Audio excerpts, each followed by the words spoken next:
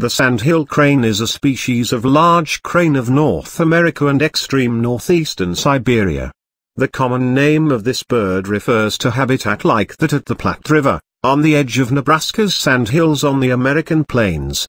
This is the most important stopover area for the nominotypical subspecies, the lesser sandhill crane, Antigone canadensis, with up to 450,000 of these birds migrating through annually. The sandhill crane was formerly placed in the genus Grus, but a molecular phylogenetic study published in 2010 found that the genus, as then defined, was polyphyletic.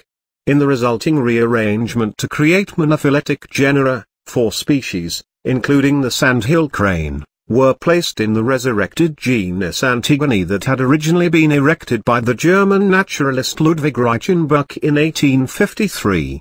The specific epithet canadensis is the modern Latin word for Canadian.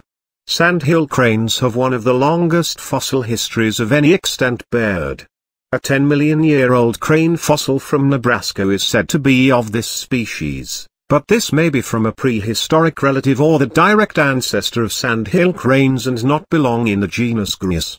The oldest unequivocal sandhill crane fossil is 2.5 million years old, older by half than the earliest remains of most living species of birds, primarily found from after the Pliocene-Pleistocene boundary some 1.8 million years ago.